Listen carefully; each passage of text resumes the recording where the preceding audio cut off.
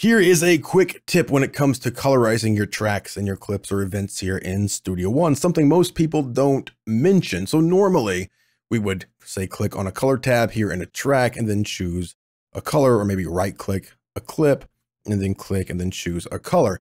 But what a lot of people don't mention is that you can actually just use your mouse scroll wheel to change colors. So if I just hover over this color tab, move my scroll wheel, you can see it's changing the color of my track. Same thing over here. If I right click, just hover over a color tab and that will change the color as I scroll the mouse wheel.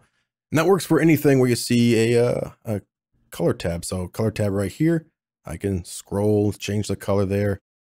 MIDI track, scroll, change the color here. So that can be really quick, much faster whenever you're setting up a new session. We need to switch the color of these things quickly. So just scroll your mouse scroll wheel over these a few times and get just the color that you want without having to actually click into anything. Now, if you're wondering why my entire track here is colored, that's a setting that you have to turn on. So choose your wrench and then come down here to visibility and make sure colorize track controls is turned on.